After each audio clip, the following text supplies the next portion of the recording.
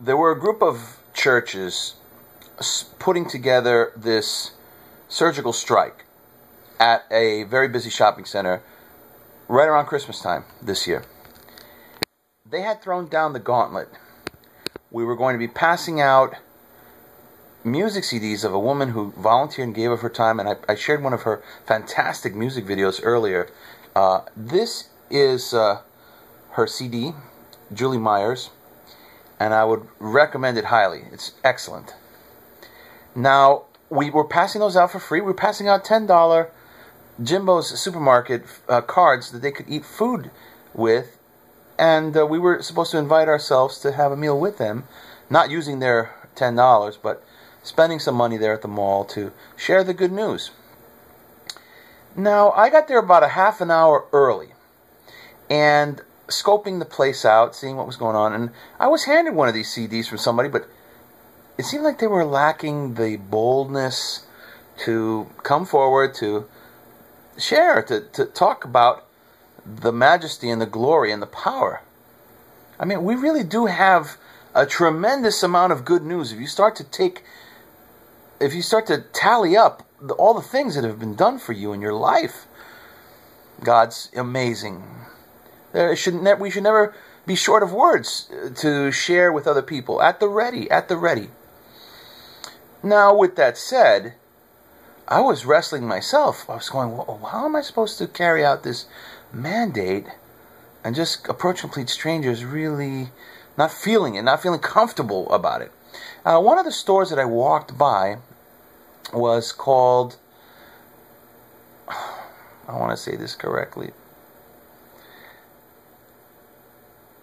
it was like Hoboken Pizza or Flatbush Pizza, something like a New York style pizza or New Jersey pizza. Gosh darn it, I don't remember the name.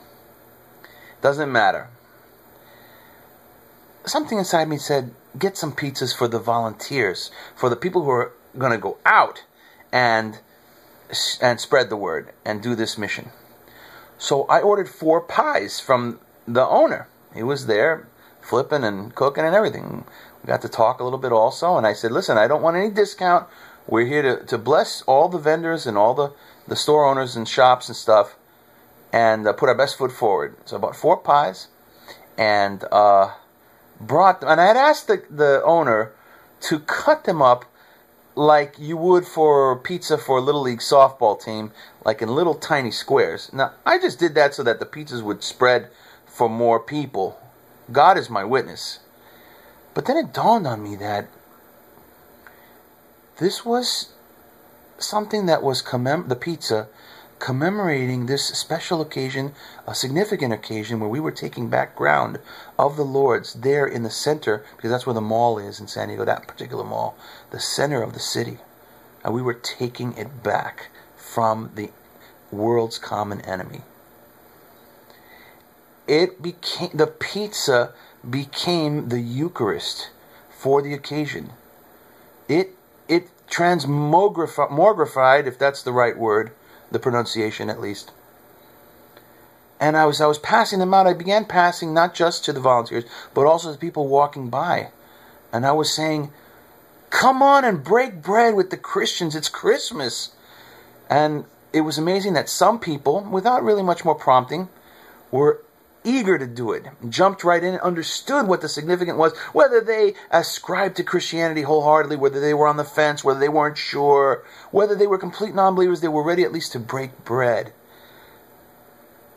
and cross that hurdle.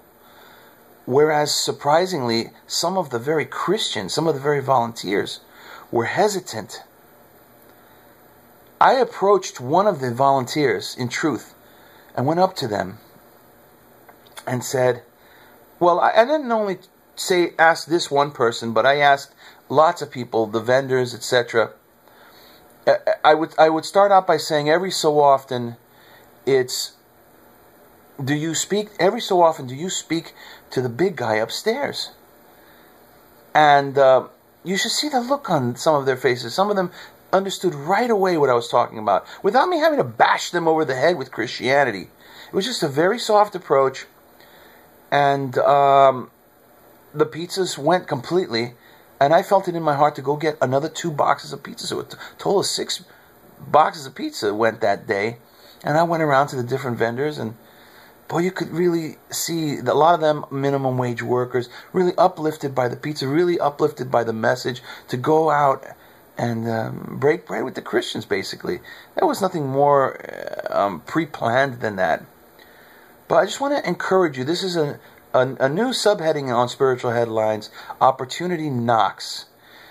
When it knocks for you, seize it. Carpe diem. Seize the day and put that on your resume. When you go up and speak to St. Paul, who's at the front of the gates, and he's going to say, what do you have to say for yourself? You could say, I gave out pizza wafers, broke bread, the body of Christ at a mall on Christmas 2013.